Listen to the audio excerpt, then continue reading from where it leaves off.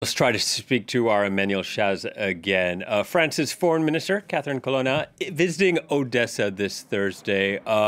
Emmanuel, tell us more about the French Foreign Minister's visit. Well, this is a visit that is highly symbolic and something that was hailed by Ukraine's foreign minister, Dmytro Kuleba, as something courageous, something brave.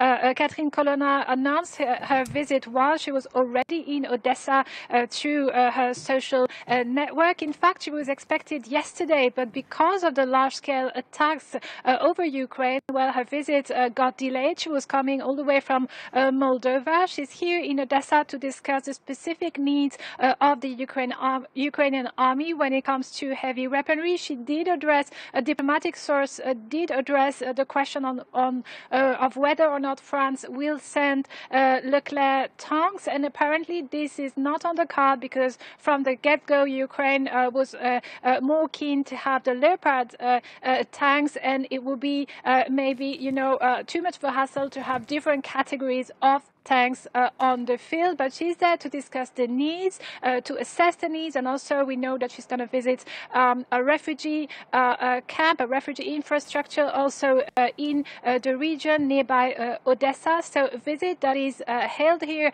in Kiev as something brave, and also to discuss the further need of the Ukrainian army. Yeah, all the more brave considering what we saw this Thursday, right? A wave of Russian strikes across Ukraine.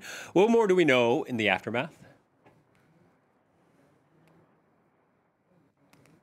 Well, exactly, a large-scale attack, a new wave of attack, and even several waves. Last night, we spent 4 hours during an air red alert because there were over 24 Iranian-made kamikaze drones, the Shahid drones, flying over Ukraine, including 15 of them that were shot down by Ukrainian air defense over the capital, Kiev. We only had, like millions of Ukrainians, only a few hours of respite, and then it started again with this time almost 5 hours of air red alert, while dozens of missiles were being launched all across Ukraine. They hit power infrastructures. They also hit civilian infrastructures. Here in Kiev, we know that the power plant was affected. This affects traffic lights. In some parts of the city, there's no traffic lights anymore. Of course, this is going to mean more power cuts for people here as well. So we see another large-scale attack, and this comes just in the wake of the big announcements from Ukraine's Western allies, and it's quite difficult to not see there